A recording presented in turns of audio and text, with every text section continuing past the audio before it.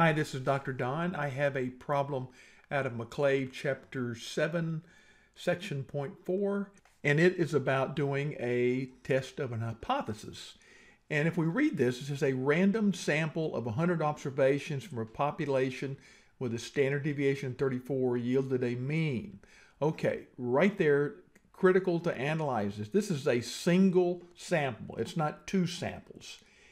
The population standard deviation sigma is given. That tells you that we're going to use a z-test. And we're given some questions to answer, finding the test statistic and the p-value and deciding whether or not to reject or not to reject the null hypothesis. I have put together some Excel-based calculators on my website that you're free to use that go through this process and would really save you a lot of headaches. So let's bring that up. If you go to my website, just www.drdonwright.com, go click for business 233 right now, and I'll change this to make it easier to find it. But click there, and it will bring up a page that has some links to some calculators on here. And if we look down here, Excel calculators for hypothesis test, single sample z-test for population mean sigma known. That's what we want. So I'm going to click on that one, and it brings up this page. Takes a second to load. Okay, here we have the information, and the calculator, and it says to enter your data in the blue area and then select the claim math operator. That's a key point. And then the calculator will update all of the yellow cells to give you the answers you need for almost any question you'll run into in MyStatLab. Okay, so the first thing we need is, I'm going to drag this down so we can see a little better there. We've got population mean that our null hypothesis, mu is equal to 100. The population standard deviation is 34. The sample mean, 106. The significance level is, let's see, what are they asking for there? 0.05. And the sample size is 100. We have the blue data in, and now we need to select the math operator to put in this orange cell. Now the calculator now says, what is the claim operator? So let's inspect the hypothesis over here in MyStatLab.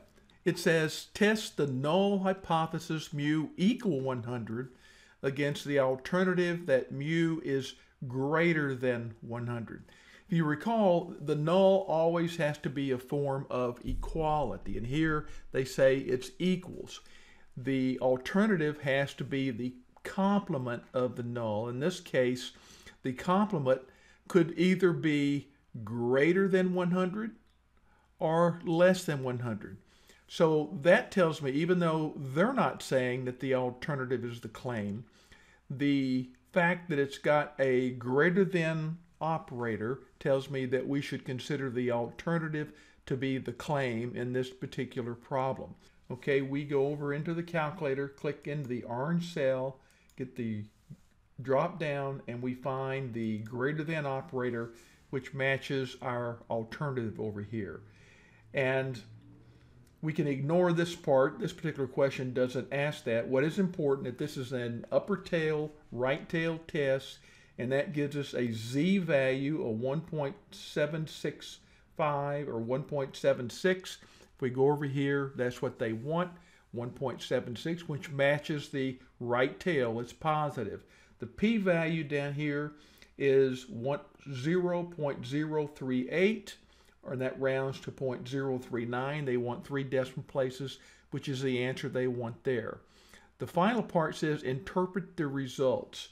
If we drop down to the bottom of the calculator, it tells us that it gives us the critical value, which our problem doesn't ask for. It gives us the rejection region, which is the right tail, which is what we would imagine. And is z in the rejection region? Yes. The z of 1.76 is greater than 1.645, so it's in the right tail. That tells us that we would reject the null. And p is less than alpha. 0.038 is less than 0.05. So there again, we reject the null. And this calculator tells us that. At the 5% significance level, there is enough evidence to support the claim that the mean is greater than 100. And if we go over here, it says reject the null. There is sufficient evidence, which matches that the true population mean is greater than 100. We have to go back and interpret this again. Our alternative was greater than 100. We're rejecting the null, therefore we accept the alternative. So let's look at the next part. It wants us to test the null with the same data that mu is equal to 100 against the alternative hypothesis mu is not equal to 100.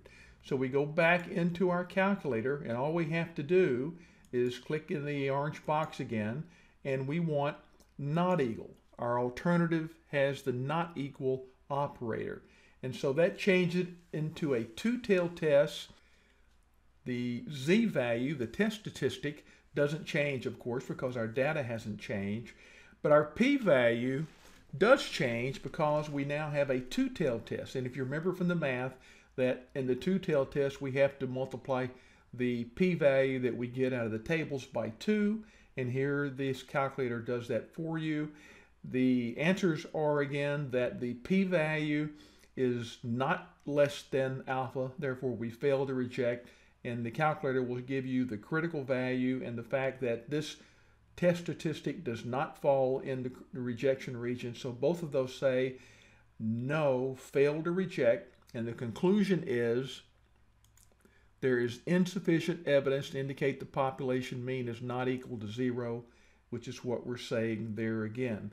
There is not enough evidence to support the claim that the true population mean is not equal to 0. Final question is compare the results of the two tests and explain why the results differ.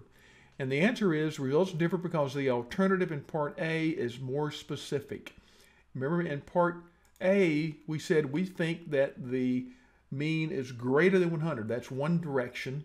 In part B, we said not equal, which is two directions. So it could be either less than or greater than. It's just not equal to. So that is less specific. Check out these calculators on my website. They may help you avoid some what I call dumb errors when you're doing hypothesis tests.